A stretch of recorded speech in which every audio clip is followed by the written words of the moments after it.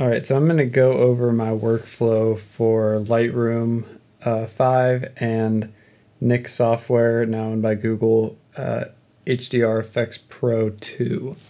So what I do when I do HDR photography is I do between 3 and 12 exposures. Most of these photos are going to be around 9 exposures, and then I merge them in through Lightroom into HDR EFEX Pro 2 and then bring them back in and do some little tweaks to them. So here we go. I've got a set of 9 exposures right here, so I just click the first one and then select all 8 of them, all the other 8 of them.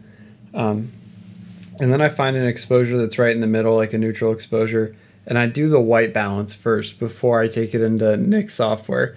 I find that this makes it easier to set the white balance and make sure the color's correct before, or in Lightroom before I go to Nix software, because it's just easier. Lightroom does a better job of controlling white balance. So sometimes what I'll do is I'll go to the white balance presets and go to auto and see what it does, and sometimes it freaks out and then I just do it manually. But I'll tweak it sometimes just to make sure it's perfect before I take it out. That's good, and then I'll go down and I'll hit sync and then make sure that it's syncing with white balance at least. Do that, and then you right click on the selection and you go to export HDR EFEX Pro 2. And then you have to wait for it to export all the photos. All right, so now it's loading up. And then it'll pop up with a little screen that asks you if you want to do ghost reduction and alignment and chromatic aberration repairs.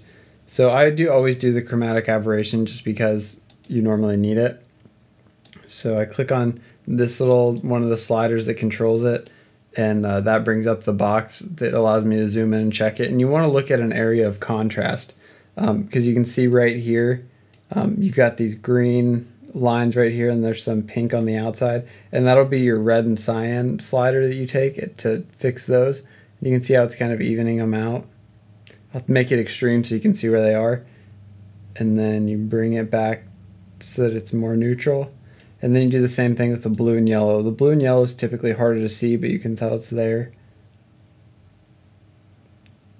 So sometimes I'll take it to extremes on both sides and then find the middle.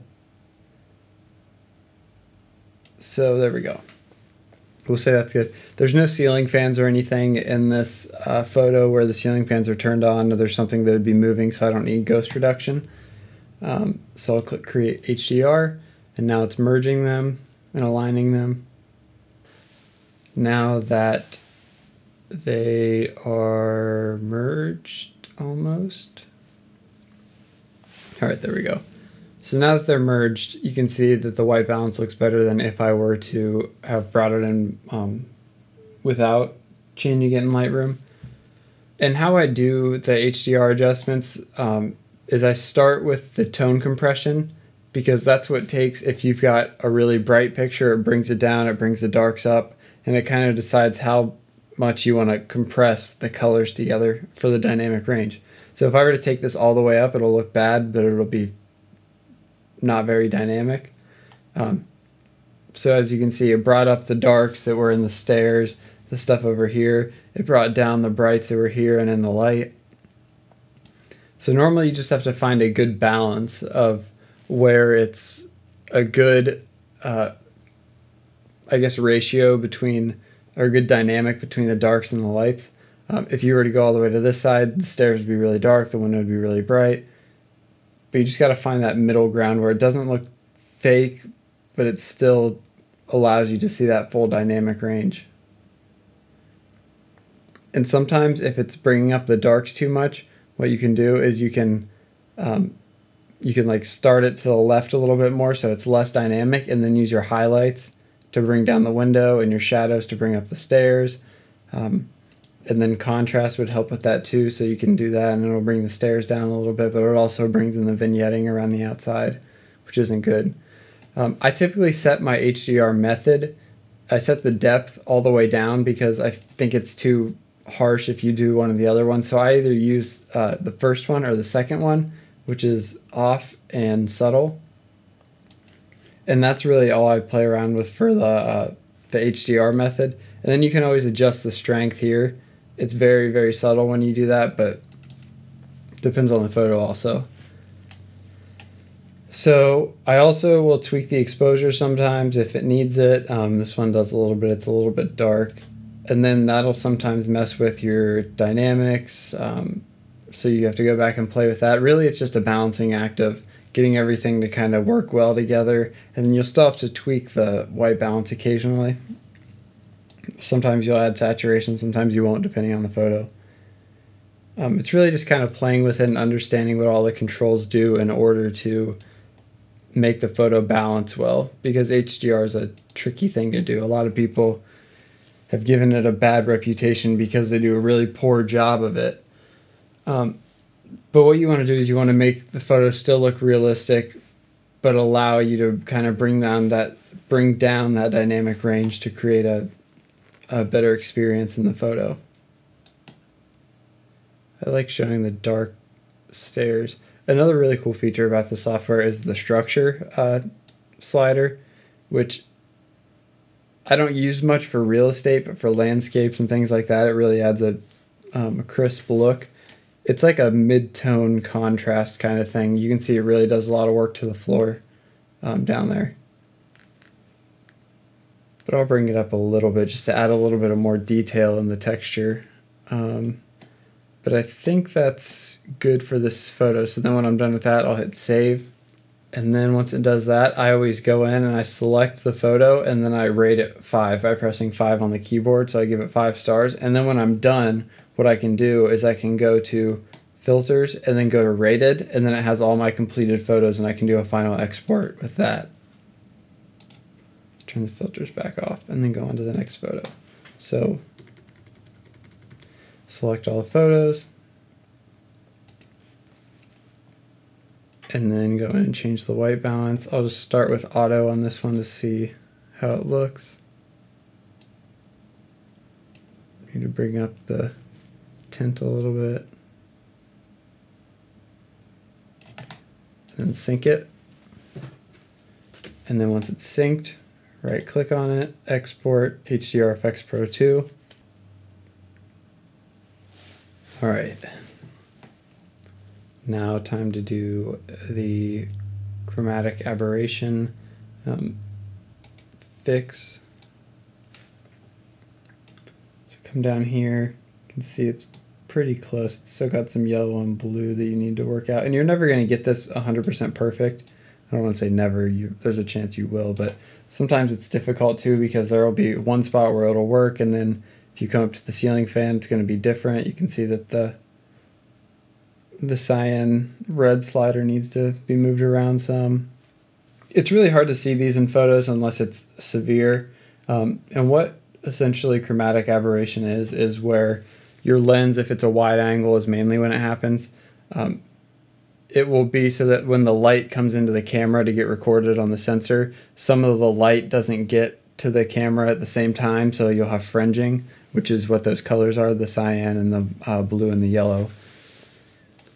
So now the photo's merged, and a lot of times I'll save my final photo on the left side here. You can go down and do the plus side up here by custom and then save a preset.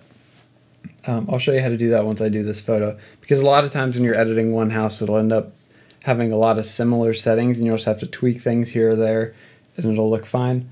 So that just kind of speeds up the process. It's a little shortcut that you can take. So start with the tone compression.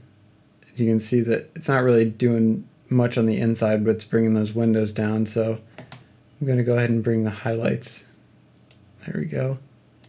Contrast, and then I'm going to need to bring the exposure up just because it's a darker photo. And then bring the shadows up as well to try and get rid of some of this vignetting on the outside and on the bottom. Contrast, because that'll help out as well with getting into some of the dark parts.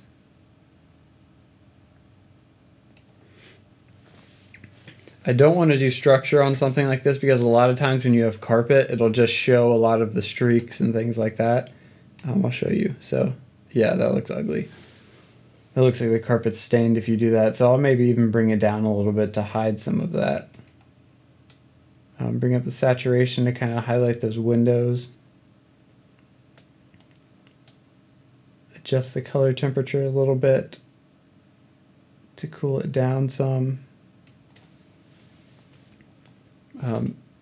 Change the HDR method and see how that got rid of a lot of the dark parts.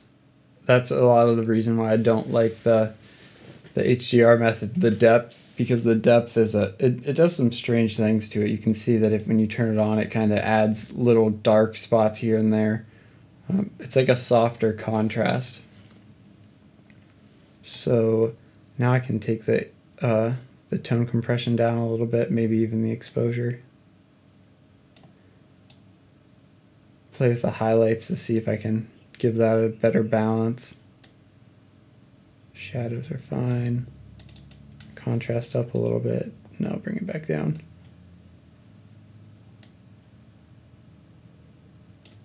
Yeah, and I'd say maybe bring the saturation down a tiny bit, and same with the temperature.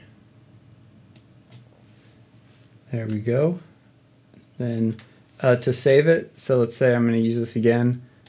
Hit the plus sign right there, and then enter the name. So we'll do it 001.